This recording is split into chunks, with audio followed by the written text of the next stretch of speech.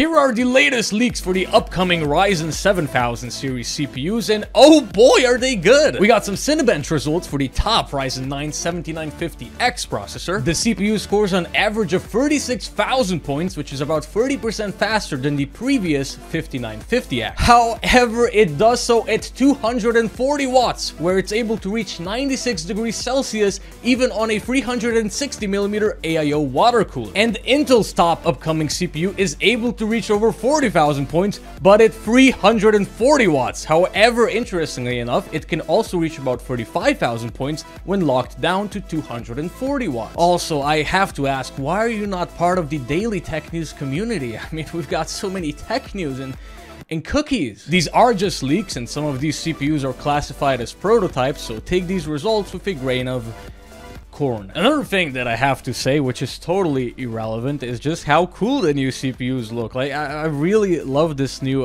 design from AMD. Obviously, these are larger processors as well. You know, they have more pins because the new PCIe Gen 5 and such things, they just require more bandwidth and various things like that. Plus, it sort of future-proofs their sockets so they can fit in more cores, fit in higher speeds, and so on. So the 7950X looking pretty good. Should be even $100 less than the 5950X. So that is pretty good. You know, I really don't have a problem with AMD's 7000 series top-end lineup. You know, the Ryzen 9s, I think, are going to be pretty good, pretty competitive. You know, obviously very good processors. However, the Ryzen 5 and the Ryzen 7 at $300 and $400 for 6 cores and for 8 cores, I think they're really gonna struggle. You know, I think they're still gonna sell well because in some benchmarks, on fresh installs of Windows and stuff like that, they're still gonna be able to outperform Intel CPUs. However, the Intel CPUs,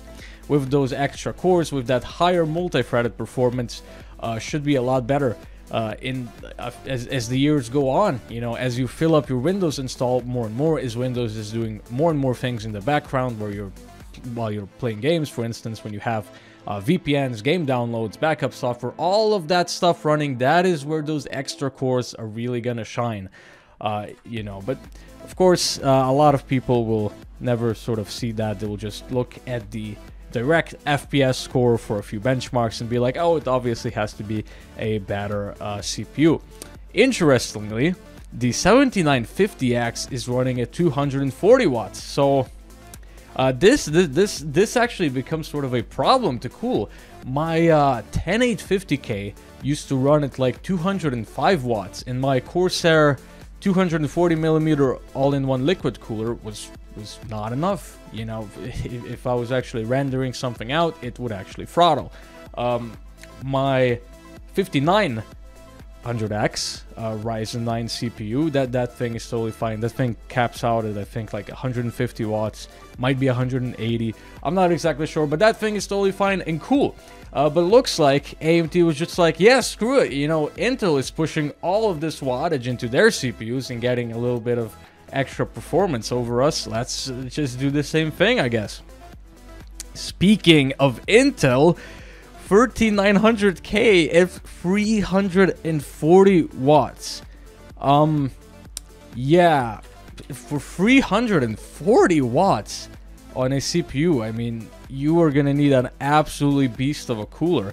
You might even need like just custom water cooling loops for if you really want to effectively cool this thing, you know, especially if you're ever gonna be doing something very intensive like rendering in a non-air conditioned room. You know, you sort of want some leeway with that. So that's a pretty crazy wattage. However, it doesn't drop off that much in terms of the score when you literally give it 100 watts less. So it's very interesting how close Intel is actually able to get. I mean, they have a way worse process than AMD. They're still on 10 nanometer, which is more comparable to the TSMC 7 nanometer. That's kind of confusing. These Ryzen CPUs are 5 nanometer TSMC process. But, you know, overall, it's going to be a very exciting few weeks as these new CPUs come out. We have gotten another great generational leap. So everything is quite great, you know, and I am happy that Intel and AMD really are putting their foot on the gas and really competing and innovating once again. So quite great.